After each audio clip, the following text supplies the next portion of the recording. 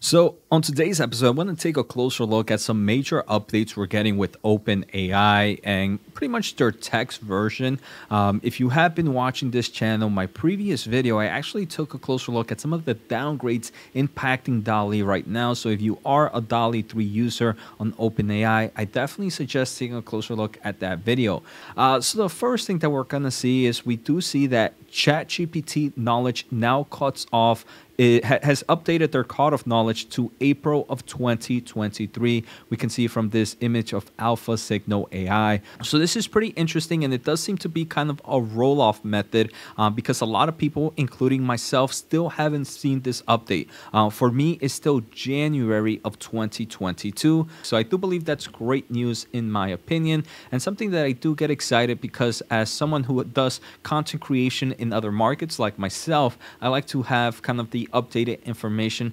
The second update that I really want to talk about is ChatGPT has now, or OpenAI now lets you kind of chat with PDF folders or PDF files using the data analytics. So now you're able to upload many types of documents, work with PDFs, data files, or any documents you want to analyze. And this gets me really excited because back then there were a few plugins that you had to purchase, and it was roughly like $10 a month, even though you already had kind of ChatGPT to be able to chat with PDFs. But it does seem like they are bringing it. I did test it out and I'm really enjoying it. I do believe this still has much room to grow because there's always like a length limit.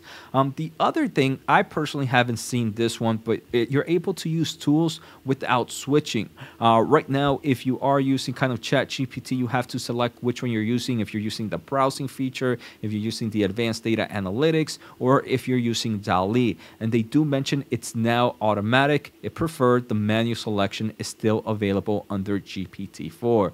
But I personally have, again, maybe this one is a rolling out feature. I still am unable. I have to really select which one I want to kind of be able to use the selected feature. All right, so here we can kind of take a closer look at ChatGPT. And I have it under the advanced data analysis, right? And you will see kind of the attached file. Now you can kind of attach the PDF. So I had this PDF right here of Microsoft Q1. This is the earnings transcript. So I was like, hey, look, can you read the first 10 pages of this PDF and give me a complete list of all the times AI is mentioned, and also provide the page number, also provide the sentence before and after to help with context, right? So I'm seeing if it can pick up the information, and also because of context, I want to know what's before and afterwards. Obviously, I'm curious how Microsoft is really looking at this AI market. So this PDF, and I do believe this is probably the best way to kind of talk to PDF right now, is to discuss and find what you want to look for. If you want to look for certain text, if you want to learn something, directly ask for it. I think especially with huge PDF files, you can't ask for a summary because the chat, they are limited to, or the AI is limited to how much it can read in one sitting. So it's better to kind of break it down. Let me kind of show you how it's done so far. But before, guys, if you are enjoying this episode, make sure to hit the thumbs up. Make sure to hit the subscribe button. I'm definitely very appreciative of all the support. I'm trying to hit 1,000 subscribers by the end of the year. So please, please, please, if you haven't, make sure to hit the thumbs up and the subscribe button. So here it goes. Certainly, it's going to start off, and it starts giving me the page number of where and when AI is mentioned. And again, I do believe right now this is still in early phases, and it first starts to give me page 3, and then it jumps to page 9 and page 10. So I was a little confused here. I was like, hey, wait, you skipped page 4 to 8, and it tried doing it again and again, but still, it kind of read page 3, page 9, and page 10, and it did miss out on a lot of information. So instead, I wanted ChatGPT to actually get better. Then it tried. I was like, hey, look, you missed it. It kept giving me, it tried to improve itself, but it's still kept getting it wrong. It gave me things like in page 4 and page 5, page 7 and page 8. And I personally have read this file already, so I know there's a lot more than this. So I was like, hey, and I think this is going to be a great prompt for people that want to read or want to kind of get information from big PDF files. I was like, can you do the following? First, extract text from page 1 and give me all the sentences that deal with AI. Then remove page 1 from your data and extract page 2 and do the same. Then do the same method for page 3 and then again for page 4. You need to do it exactly this way, because if not, you miss out a lot of content. So it actually did pretty well. It started off, it was like, hey, look, I understand your request. I'm going to extract text from page 1, from page 2, from page 1, then from page 2, then from page 3, and then from page 4.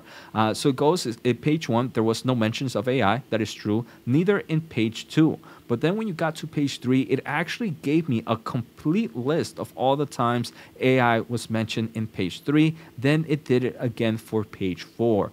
So I do believe now that I told the system how to do it properly, it's able to kind of grab that information. So I do believe it's still in early stages here, but we are getting some great results from the PDF chat.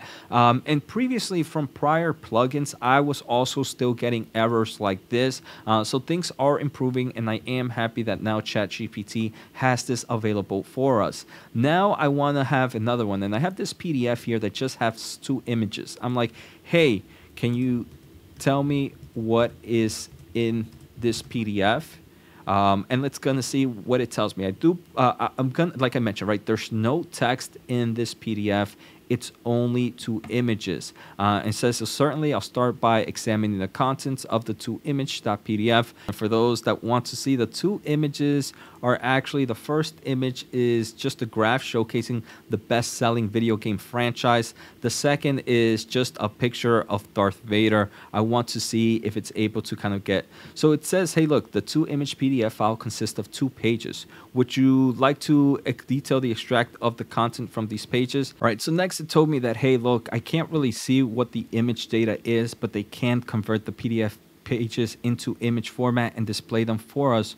Would you like to proceed with that approach? I said yes. It unfortunately was unable to give me the image. I said, hey, I can't see the images. Can you give me a description of what they are and also provide a link for me to view locally? So it was actually able to extract the images. Here we can see this is going to be the first image of the best-selling video game franchise, and then the second one should be the image of Darth Vader.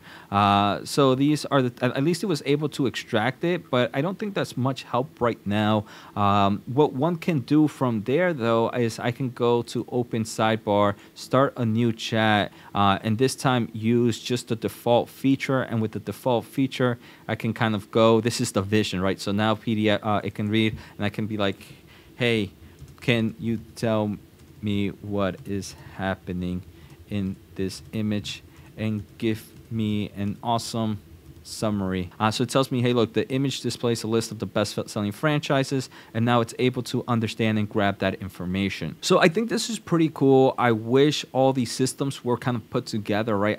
I had to first kind of get the images pulled out from the PDF into kind of an image format, and then I had to enter here and had OpenAI kind of read the image. But this overall kind of shows that, hey, look, if things start improving, I do believe we are going to get better, especially from this update here where it used tools without switching. So you're going to be able to access browsing at advanced data analysis, and DALL-E is now going to be automatic.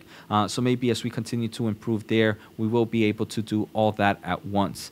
So I hope you guys enjoyed today's episode. It really was pretty cool to kind of see all these cool updates impacting OpenAI, and I'm super excited to see where these AI solutions go in the upcoming months. So I hope you guys enjoyed the episode. Take care, have a good day, and see you next time.